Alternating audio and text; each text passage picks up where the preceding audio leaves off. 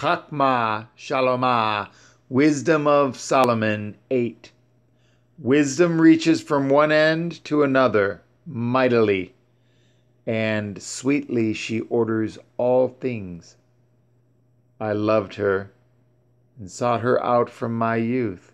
I desired to make her my spouse, and I was a lover of her beauty, in that she is conversant with Elohim. She magnifies her nobility.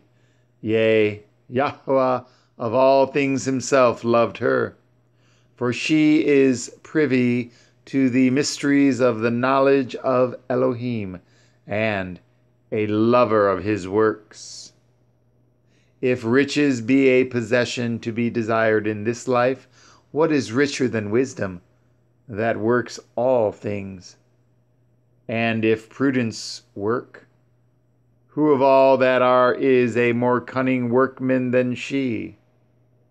And if a man love righteousness, her labors are virtues. For she teaches temperance and prudence, justice and fortitude, which are such things as men can have nothing more profitable in their life.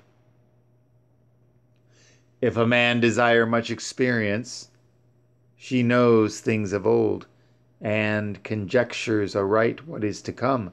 She knows the subtleties of speeches, and can expound dark sentences. She foresees signs and wonders, and the events of seasons and times.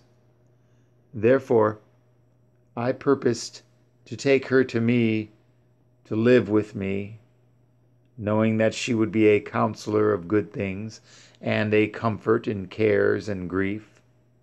For her sake I shall have estimation among the multitude, and honor with the elders, though I be young. I shall be found of a quick conceit in judgment, and shall be admired in the sight of great men. When I hold my tongue, they shall bide my leisure, and when I speak, they shall give good ear unto me. If I talk much, they shall lay their hands upon their mouth. Moreover, by the means of her, I shall obtain immortality, and leave behind me an everlasting memorial to them that come after me. I shall set the people in order, and the nations shall be subject unto me. Horrible tyrants shall be afraid, when they do but hear of me. I shall be found good among the multitude, and valiant in war. After I am come into my house, I will repose myself with her, for her conversation has no bitterness, and to live with her has no sorrow, but mirth and joy. Now when I considered these things in myself, and pondered them in my heart, how that to be allied unto wisdom is immortality, and great pleasure it is to have her friendship, and in the works of her hands are infinite riches, and in the exercise of conference with her, prudence, and in talking with her a good report, I went about seeking how to take her to me. For I was a witty child, and had a good ruach. Yea, rather, being good, I came into a body undefiled.